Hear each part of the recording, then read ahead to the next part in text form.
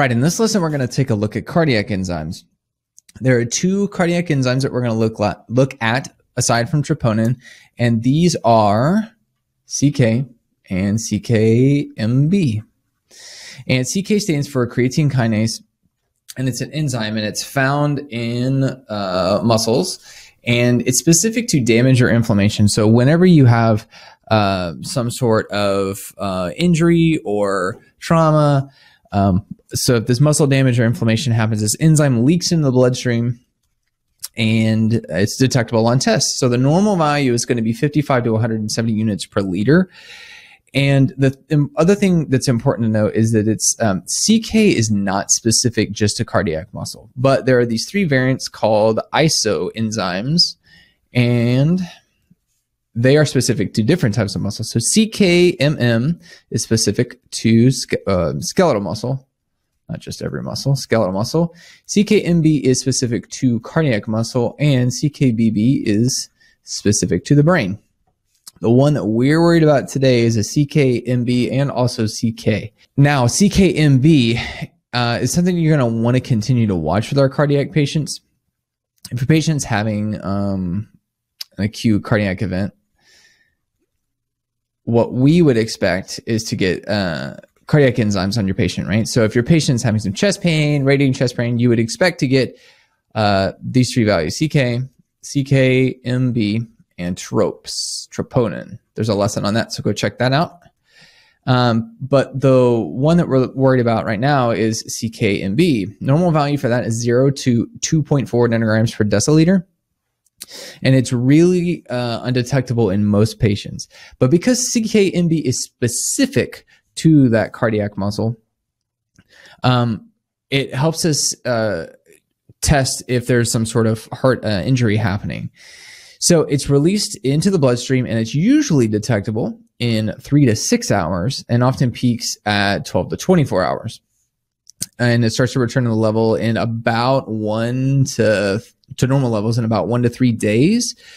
So the cool thing about this is it can actually help identify heart attacks for some patients if there's no troponin available. Like if there's, for whatever reason, you can't get a trope on your patient, you can send this out, and this helps to get an idea if there was some sort of cardiac event going on. Now for this lesson, because they're so used frequently together and they're very close in nature, we're going to do some comparisons between the two. But for special considerations, what we're looking at is what tube do I use? You know, when I get my blood sample and send it off to the lab, we're going to use green top tubes, the heparin ones. You're going to use those and send those to the lab. Like I said in the last slides, it's not uncommon to send out a whole cardiac panel. And you can usually do that with your green top tube, but most laboratories do this without a problem. But check with your facility just to be sure. What do we do if our CK or our ckmb is high for our patients?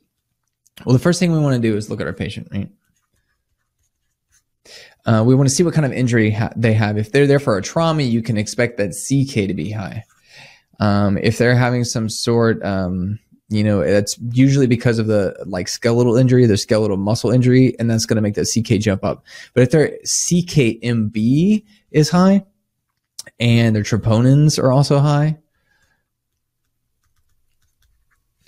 you might want to start to think about some sort of cardiac event going on, and you need to pay attention to your patient. So for patients where you have specifically high elevations or elevations in that CK, specifically, it just indicates some sort of muscle cell damage, and it's not specific to any type. And what you want to do is compare that to your patient's clinical symptoms. Now, if the CK levels are low, what that could indicate is some sort of muscle weakness or disease. So this could be like muscular dystrophy is an example of why your CK levels will be low, but it's not specific to any sort of cardiac concern.